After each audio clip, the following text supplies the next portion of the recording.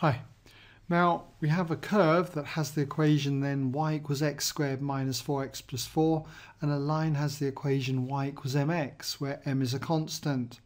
And for this part we've got to find the non-zero value of m for which the line is a tangent to the curve, and find the coordinates of the point where the tangent touches the curve for 5 marks. So if you'd like to try this and haven't done so already, just give you a moment to pause the video.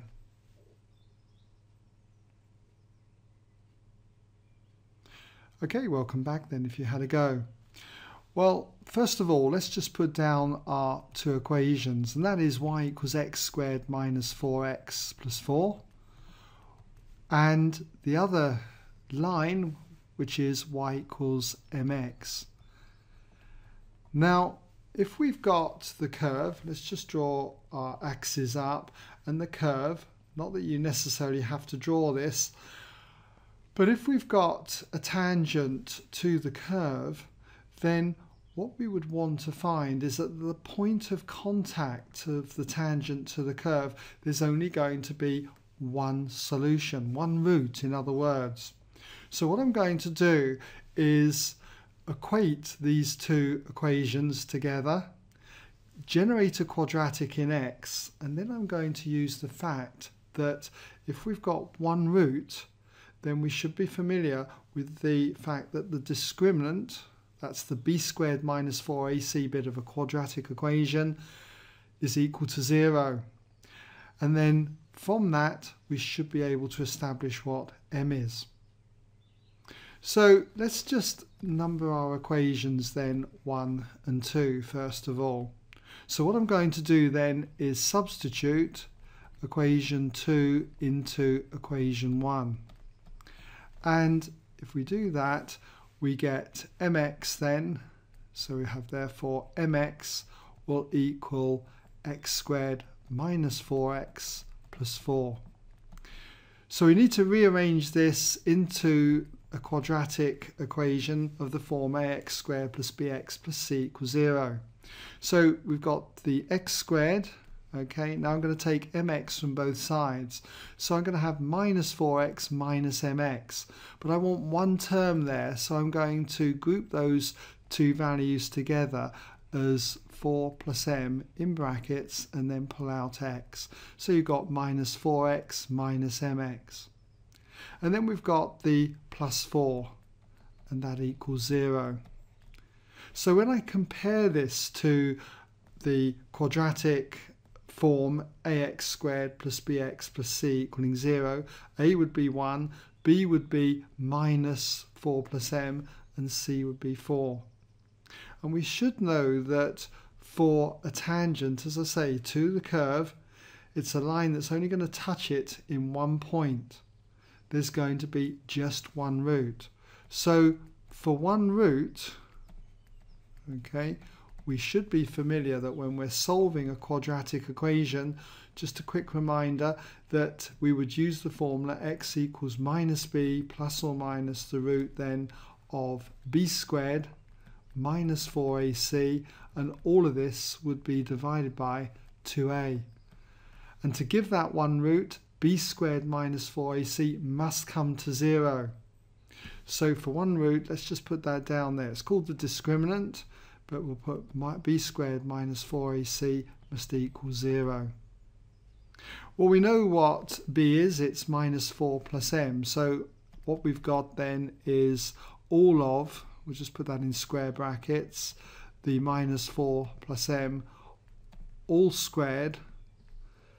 Okay, that's the b squared minus 4 multiplied by a, which is 1, multiplied by c, which is the 4, must come to 0. So if we just come down here, then what I've got is that all of this is 4 plus m all squared. Negative all squared is going to be a positive, so we're just going to have therefore 4 plus m all squared. Okay, and this term here is going to be minus 16, but if I add 16 to both sides, we get that equals 16.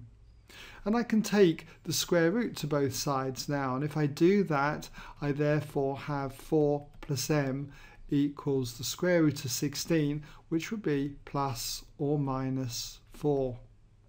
So if I subtract 4 from both sides, that leaves me with m equaling minus 4 plus or minus the 4 here.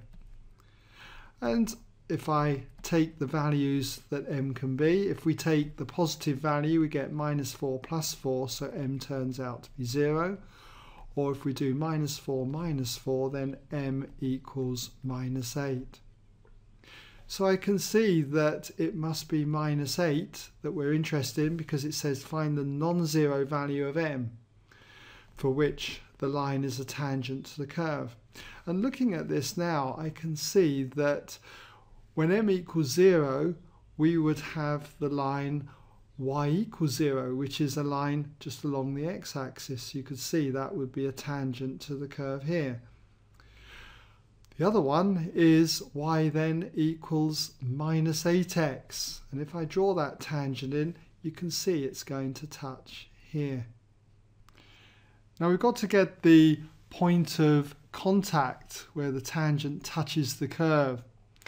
And we know that m is equal to minus 8. So if we were just to say when m equals minus 8, what we've got for the curve is that it's going to be x squared. Then we've got 4 plus minus 8, which is minus 4. So you've got minus minus 4, which is going to be plus 4x. And then plus 4 equals 0. So you can see that b is plus 4. And there's only going to be one root. And that root, because b squared minus 4ac is going to be 0, will be minus b over 2a. So x will equal minus whatever b is, and that was 4, divided by 2a. 2 times the 1 here, which is 2. So x is going to come to minus 2. What's y going to be at this point here where x is minus 2? Well, we can substitute it into here, and we get y equaling minus 8 times minus 2, which is going to be 16. So therefore y equals 16. And that point of contact, let's just put it down here, therefore the point of contact is going to have coordinates minus 2, 16. All right?